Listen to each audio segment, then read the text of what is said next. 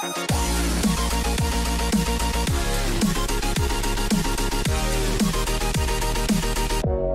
guys, what's going on? Today we're going to be going over the Kale, Caulifla, and Kefla new Dokkan Awakenings. So, we are going to end up talking about the, I guess this is the Tournament of Power, the opening stage event a little bit. I'm going to do my own separate review of this event. I don't want this video to be too long. I'm estimating it's going to be about 12 to 15 minutes. Typically, my reviews are for 3 separate cards. So what we're going to do is we're going to talk about the 3 separate cards. The reason this is here is because their Dokkan Awakenings come from the medals from this event. So again, this is the Dragon Ball Super Tournament of Power, the opening stage. Now we're going to go ahead and talk about the medals real quick. The medals for these characters are going to be available on Stage 7, another enthusiastic Saiyan battle. You're going to get the Kale and Caulifla medals from here. You're going to need 10 of each for Kefla. You're going to need to have, let's see, over here, 10 for Kale alone. And for Caulifla, you're going to need 10 as well. So you're going to need to grind out 20 of each of these medals just to get them Dokkan Awakened, alright? So make sure you do that. Also, one thing I want to note, Caulifla is farmable. This unit here that's grindable from Stage 2 is Caulifla. She will Dokkan Awaken into Super Saiyan 2 Caulifla and can feed into the Agility one that you get here. Now, the Kale cannot. This Kale is Kale Berserk. The one that she Dokkan Awakens from in this event goes to a Super Saiyan 2 Kale. Those cards have different titles. They cannot Dokkan Awaken. So for those of you who stopped by this video just to see if that had that information, there you go. Let's go ahead and jump into the review. Alright, so first off we have Kale, the Perilous Potential Strength. And we're not going to go over everything of their undokkan cards in terms of saving time. So we're just going to talk about their leader abilities and super attacks / passives. Leader ability is Physical Type Ki plus 2, HP attack and defense plus 70%. Was not that bad when she came out. Super attack is Gigantic Impact, which is immense damage, defense minus 30% for 1 turn. And she gives herself attack plus 100% and guaranteed a second additional with a high chance to become a super. Now, as I said before, she does Dokkan Awaken with 10 medals. That's available for her now. When she Dokkan Awakens into Vicious Awakening Kale Berserk. So she's still got the Berserker in her name. She cannot be increased her super attack by anything but Elder Kais. So, or physical Grand Supreme Kais if you guys are looking to do that. Personally, I think it's worth it, especially with her new passive. Her leader ability is Physical Type Ki plus 2, HP attack and defense plus 90%. So, for anyone who is looking for those LR stats, or if you're missing one of the physical leaders, this is a great ability, or 120 leaders, this is a great person for you. Yeah, the lack of ki kind of sucks there, but you have a lot of good support that can make up for the lack of ki. Plus, a lot of the physical guys can increase their ki with link skills. Her super attack does immense damage, as it always has, and it lowers defense. She also loses the mechanic where she lowers her own defense, which is awesome. She does attack plus 120% with an immense damage modifier. That's insane. Launches an additional attack with has great chance becoming a super attack. Now, her undokkan form, high chance for additional is about 50% chance. This version, it doesn't say what it is, but it's over 50%, so I'm assuming it's like 60 to 70%. Great chance to become a super attack is freaking phenomenal. But just the fact that her normal attack is 120% with an immense damage modifier is just insane. Her link skills are Battlefield Diva, Berserk, the Saiyan Lineage, Warriors of Universe 6, Prepared for Battle, oh lord, she got Prepared for Battle, Tournament of Power, and Shattering the Limit. So she does finally have some good link skills. If you guys ever noticed over here, she really didn't have, oh, she does have Prepared for Battle before, so I thought she did not. I apologize. You notice she didn't have Super Saiyan, that's what she didn't, she still doesn't have that. But she has some good things, especially Shattering the Limit. There's a lot of good units that have Shattering the Limit, so she does link well for ki. The only thing that stinks, as I've noted over here, 2 ki, 3 ki, 2 ki, 2 ki, 1 ki. She has Berserk, which almost no one has, and Battlefield Diva, which is more ki. She is a ki powerhouse. Oh my gosh, she has so much ki. Her ki is overflowing. Anyway, Berserk is attack plus 20% when HP is 60% or below, so even if you had units that have Berserk that you can run next to her, chances of it going off are pretty low. Anyway, her max stats are going to be HP of 9692, attack of 8791, and defense of 3513. Now, for this unit, I personally would recommend feeding in the dupe system, at least the base dupe system.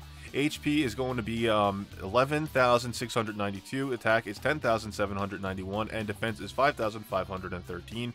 And for max dupe system, it's going to be HP of 15,092, attack of 13,791, and defense of 8,113. Overall, really solid unit, really good leader ability, really good passive skill. She does a lot of damage. She is going to be one of the S tier. I mean, if not A tier, definitely A tier. She's going to be at least an A tier, but definitely an S tier in my opinion for their team, for mono physical team, just because of that damage output and the fact that she gets a guaranteed additional attack, which can be a super attack.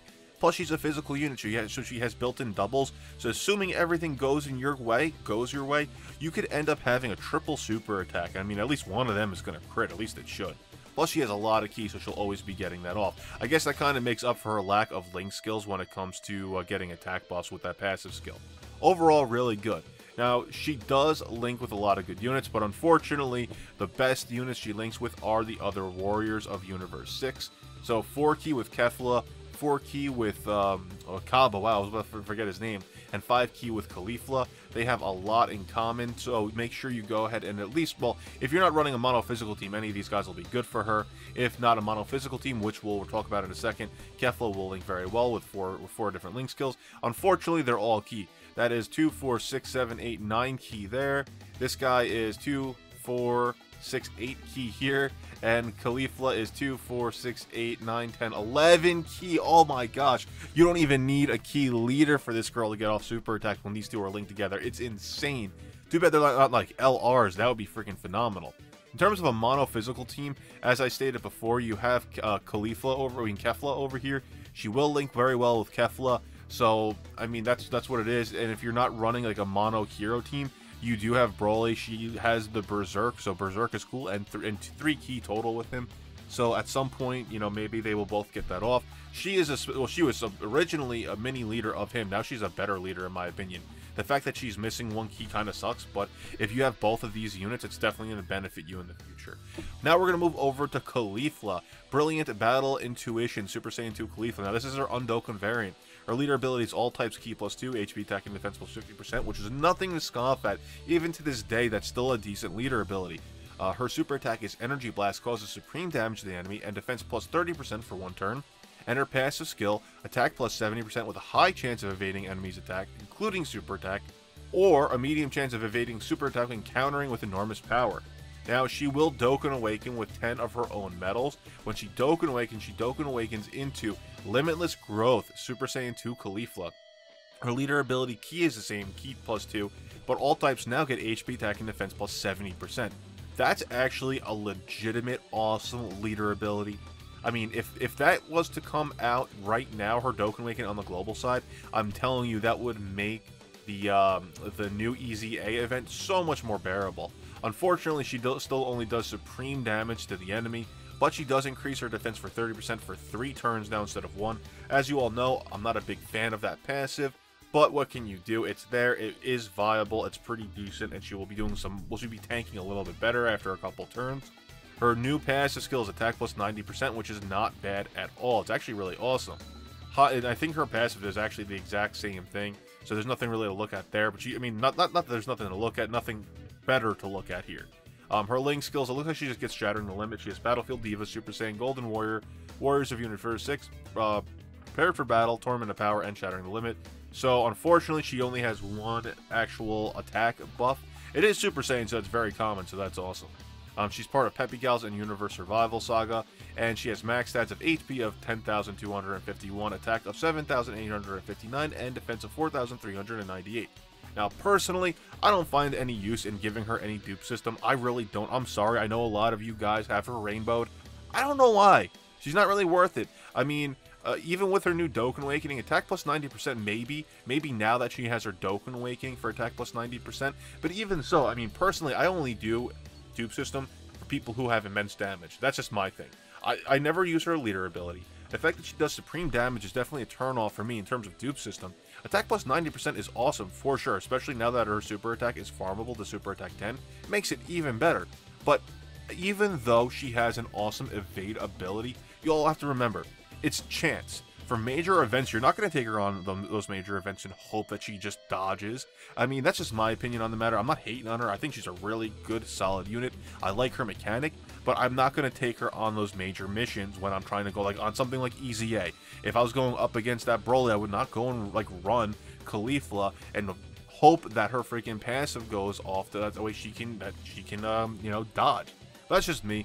Anyway, her max base dupe system, if you want to feed into her, is going to be HP of 12,251, attack of 9,859, and defense of 6,398.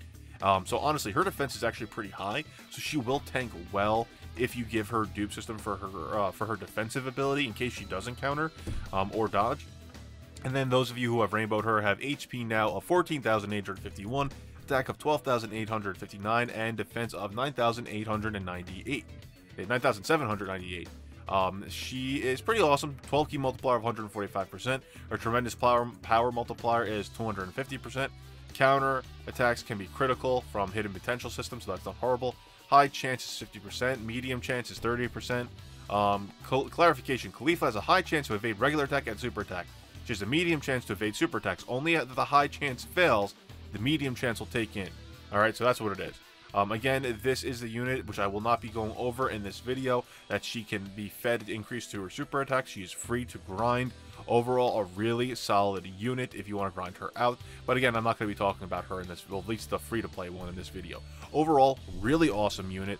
She's still really good. She has some solid link skills. She has a good leader ability. I wish she got the immense damage modifier, but you know, what can you do? If she had attack plus 100%, like that extra 10%, I feel like it would have been a little bit better, just because she only has one power link ability, or at least attack increase for her link skill. Anyway, in terms of best linking buddies, again, same thing with Warriors of Universe 6, 5 of all. Now, I can go over here if you want to. I could go down to 4. Problem is, she just links with everyone. She literally links with everyone because of her freaking damn link skills. I mean, look at these link skills.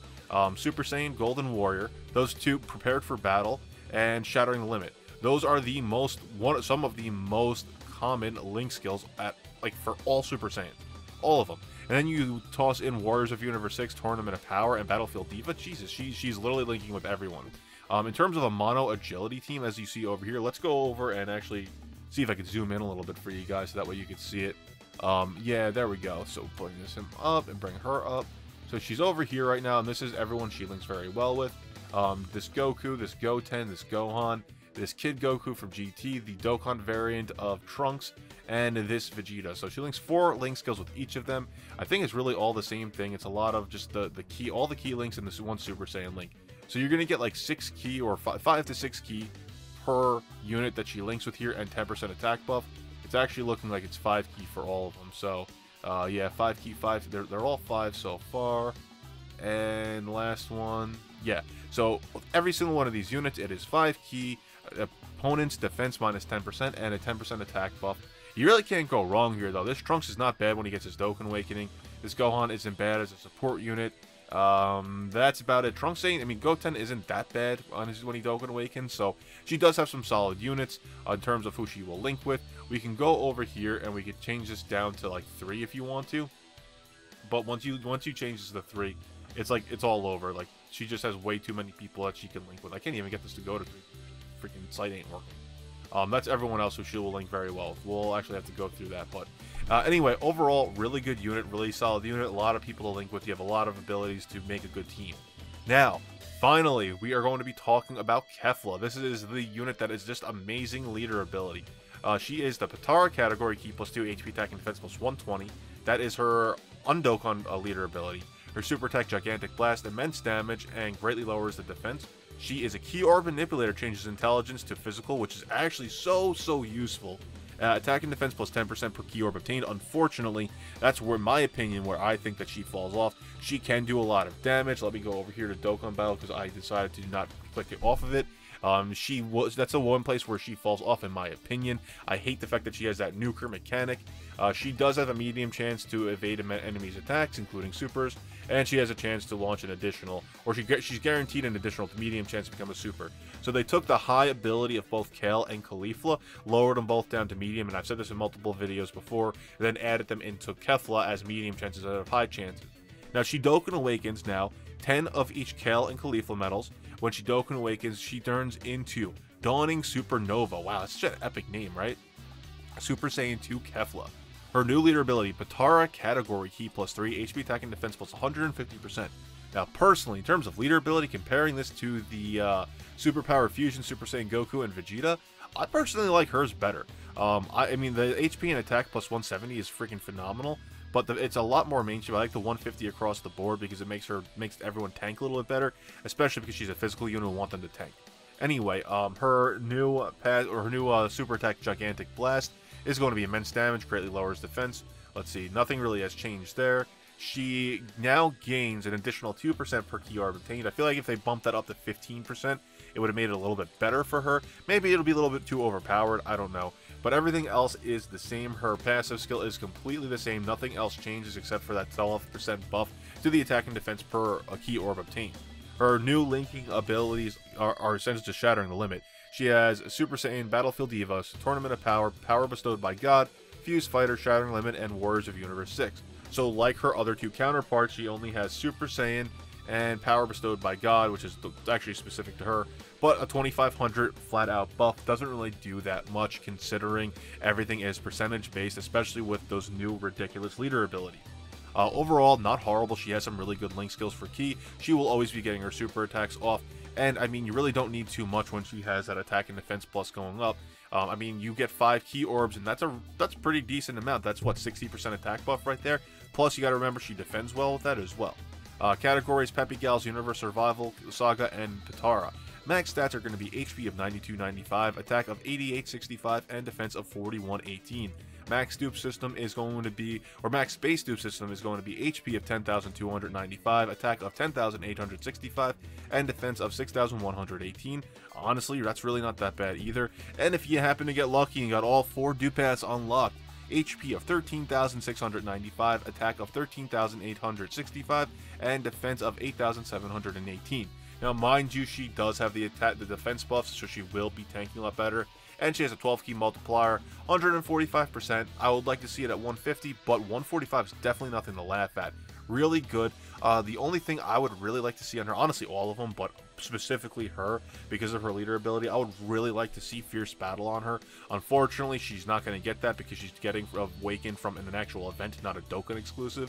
But whatever, she's still a really good unit. She's going to do a lot of damage. That key orb manipulation is going to come in really handy for you, especially, I mean, so she essentially, you know how that Trunks, the old school super leader ability, key +1, HP attack, defense plus 70%, Trunks for intelligence.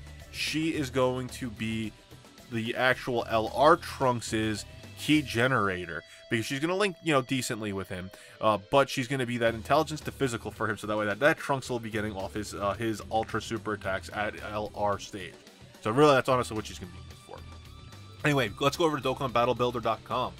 So let's go over here. Let's switch back over to Dokkan Battle Builder view. Her best linking buddies actually happen to be all physical. It's going to be, let's see over here. We have Kale, like I said before. We have Vegito Blue, the physical one, and the physical Super Vegito.